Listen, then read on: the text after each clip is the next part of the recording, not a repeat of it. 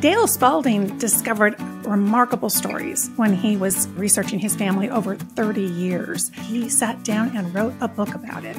It's called Fortitude. And Dale Spaulding is here today to share how he navigated the process of publishing his family's history. And he's going to share some of the lessons that he learned with you along the way. Welcome to the show, Dale. Thanks, Lisa. I appreciate it. Thanks for having me.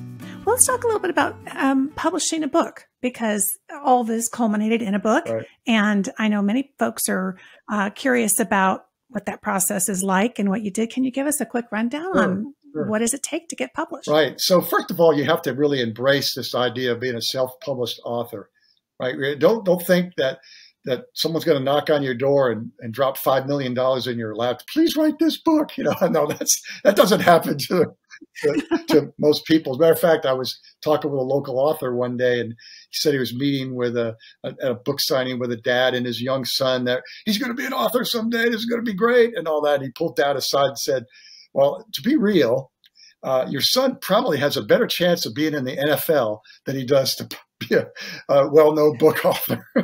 So that's what it's like.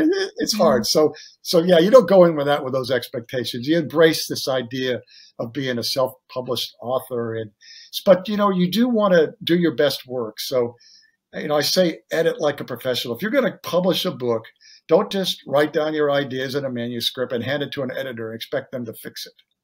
Right? Edit like a professional. I can't tell you how many times I read, edited, rewrote, edited, I don't know, hundreds of times before I got the manuscript to a point where I was ready to give it to a professional editor. And even then, they found so many issues with commas. I just, I guess I don't use the right amount of commas when I write. So that was the big one. Lots of commas.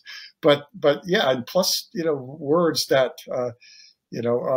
prompted versus promoted. You think you spell something right, but little things like that are everywhere. So edit like a professional, but get help. Get help. When you want to publish, you don't want to just print your manuscript down at Office Depot or Staples. Get help. So I found this company that specializes with self-publishers called Gatekeeper Press. And there's lots of them out there. I just chose them because I just did my homework and I liked their product. And they were wonderful. They helped me every step of the way. They have professional editors on staff.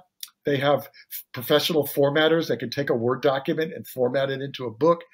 Their graphic arts designer helped me with the cover of the book. I just kind of gave them a vision of what I thought it would look like, and they gave me several designs that I could choose from.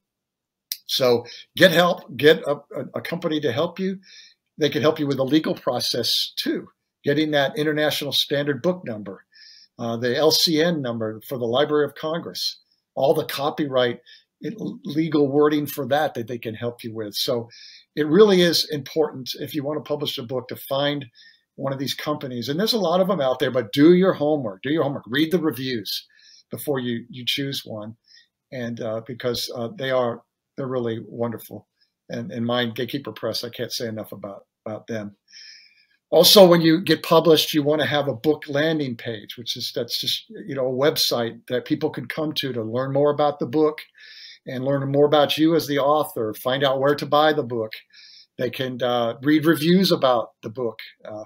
I have a blog, so they can also follow your blog and learn more. So you want to find a book, get a book landing page. You can purchase your URL, and you can choose to either have that as a book title or maybe your name. I chose DaleSpaulding.com because I didn't know if I was going to write some other books. So now I own that. And for an $18 investment, that's not too bad to have your own website, right? Your own URL. So you need to have that too, a book landing page for people to go to. And then also for publishing, the idea of print on demand for folks that might not know what that means. So there's no warehouse out there with 100 copies of my book, Fortitude. As a matter of fact, there's no warehouse with any copies of my book. It's print on demand. So when someone orders the book from Amazon or Barnes and Noble or wherever, then that one copy is printed, whether it's hard copy or paperback, whatever they choose, and then printed, bounded, and sent to them. It's print on demand. So that's wonderful technology that we have today. So and that's really good for the different retail partners, and that they don't have to print copies to keep in a warehouse. And finally, don't forget visibility. Not having to keep inventory. Yes, exactly. Right. And that's expensive. Inventory is expensive. And so, and don't forget the indie book retailers. Don't just stop at Amazon. Have your book for sale out there at places like Books A Million and IndieBound and The Bookshop and ABE Books and Goodreads and even Target and Walmart. My book's available even online there. So don't forget those places as well. Don't just use Amazon, because a lot of folks like those smaller independent book retailers to purchase from. So and again, if you have an organization, a company to help you, like Gatekeeper Press, they have all these retail partners that they will put the book out at. So they're wonderful to help you with that. So that's sort of the big picture and getting published, the steps.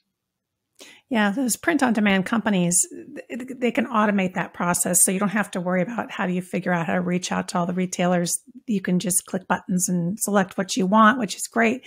And I think, having your own book landing page is really good advice, because there's only so much you can put on the description of your book, right, but you have the ability to put so much more information on your own page, which of course is perfect for Google, because if somebody's Googling on your family, those topics, that battalion, whatever it is, right, your page may pop up, right, and that gives it so much more exposure than if you just rely on the landing pages that you mentioned for the retailers. So I love that advice. So what are some of those lessons that you learned along the way, maybe pitfalls you can help us to keep out of? Well, we could probably spend 2 hours on this topic, but these are at least the big ones, okay?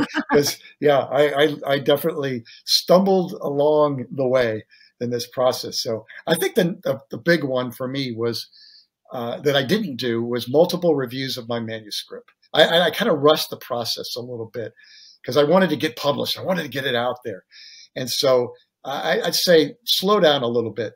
Go through the process of yourself, a lot of good self-editing, get a professional editor to help you. But then when you and the professional editor agree you're done, don't say you're done yet.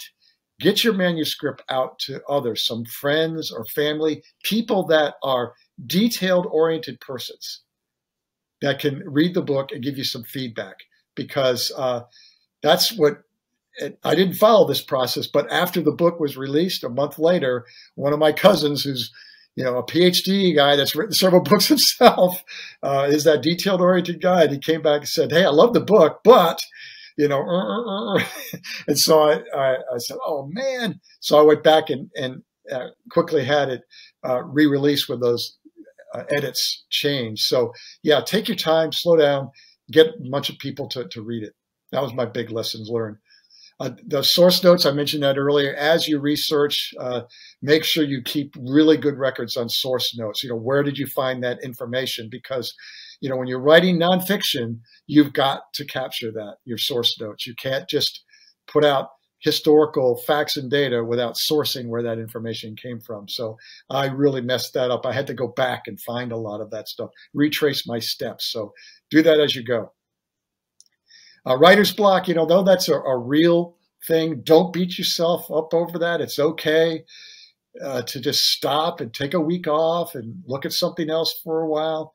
But that's a real thing, creative slowdown. It's real. So just don't beat yourself over it. Just deal with it, and you will rekindle the passion again. It happened to me several times. Now, invest in that process that we talked about earlier with editing and getting a graphic arts designer and formatting and getting help along the way. Don't rush the process. Respect it, because a lot of people have gone before you. So don't rush the process, and also don't settle either.